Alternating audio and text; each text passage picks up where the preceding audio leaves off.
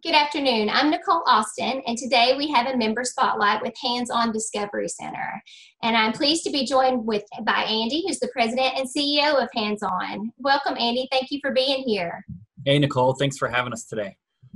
Wonderful. Well, we want to talk a little bit about Hands-On Discovery Center.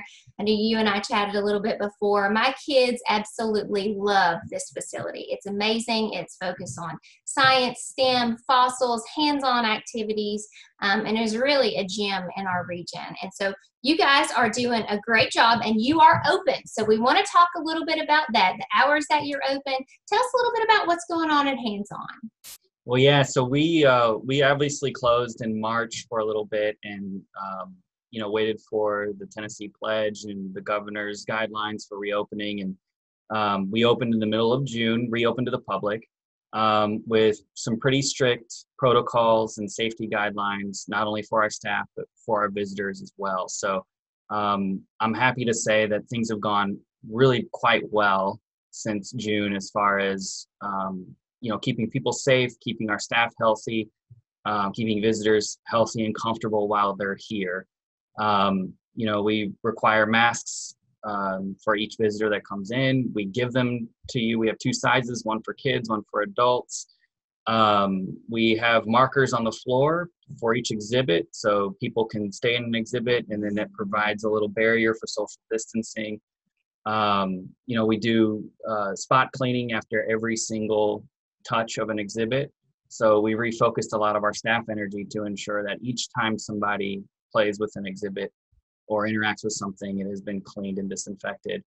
We also require pre-purchasing tickets. So, we follow the capacity guidelines pretty strictly. So, all of those things combined have worked out really well for us. We're a large facility. There's a lot of space for people to spread out, and so far so good with getting through the pandemic in an operation situation. And you guys have said you really haven't had any incidents of anyone, getting ill from coming to your facility, and you're using it as an educational tool with exhibits on virus to help educate the public on how viruses work. I think that's wonderful. Yeah, I mean, a big part of our mission is just being a repository for information when it comes to science for individuals who come to visit the museum or want to experience what we do as far as like some of our online content with our YouTube channel and Facebook videos. But yeah, you'll find signage in the museum about the virus and how COVID infects people. And we feel like it's our job to educate people while they're here. All of us have been engaged with this pandemic from the beginning, from just the science perspective of learning about it and trying to stay on top of it so that we know what's going on. We're comfortable from an operational standpoint. But I also think that's led to the success of our operations so far, which is to say that, we haven't been contact traced here. There's been no incidences with that. There's been no incidences with our staff or any visitors. So it's been really, really good so far, and knock on wood, it continues that way. That's great. And we want people to come out and view your beautiful facility because there is so much stuff to do. I think I told you earlier, we once spent over 3 hours there just enjoying some of those really neat exhibits. But for teachers and others, you're doing some neat things in Washington County that you're going to put out science kits in the spring. Tell us a little bit about those. Yeah, so we've received some funding to produce and develop some science kits. And obviously, we think about our local and, all educators, throughout the region, but also nationwide, and how stretched and stressed and everything that they are with going back and forth between remote and in person and then hybrid learning. And, we're trying to help and do some supplemental activities for students in the classroom. And so we've developed some science kits that will go directly to these classrooms. It'll sort of take the place of a field trip this year since there are no field trips, but really it's kind of like a museum in a box. You get a package, you come a companion video with it. And it's just like an outreach. So there's activities that will last 6 to 8 weeks for students and teachers, just to kind of help supplement some of that STEM learning in the classroom. And all of the materials and activities are actually tied back to the Tennessee Learning Standards for Science. So it's a win for everybody, and we'd really love to expand that program beyond Johnson City and Washington County as well. That was going to be my next question. Is I know you and I talked beforehand about wanting to extend that out into Sullivan County. If there are donors out there or someone that's watching this that would love to help you guys make that possible, to get in touch with you and find out how we can also bring that to other kids in our region in Sullivan County and beyond. So we want to do that as well. So they would just reach out to you if they're interested.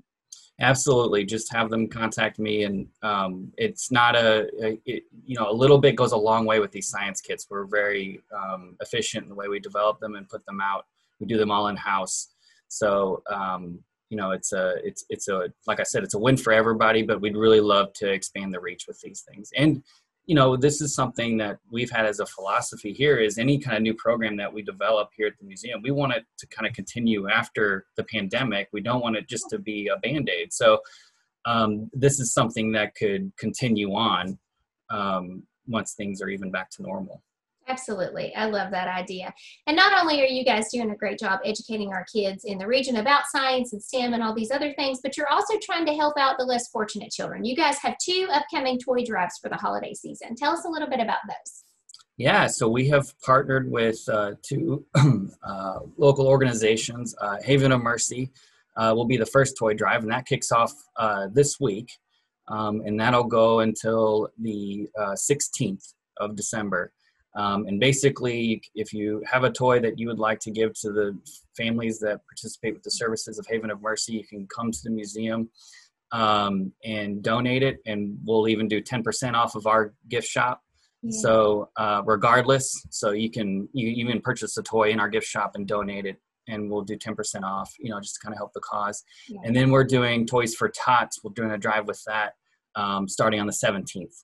So 2 back-to-back toy drives. If you're interested in helping out local children, this year is an exceptional year for that kind of need, and we want as many kids to enjoy the holidays as possible. So we found 2 great partners, and we'd love to make some holidays a little bit more bright for kids in our area. So if there's a toy that you want to donate, or multiple toys that you want to donate, come by the museum, drop it off, and we'll make sure that a kid's Christmas is a little bit brighter.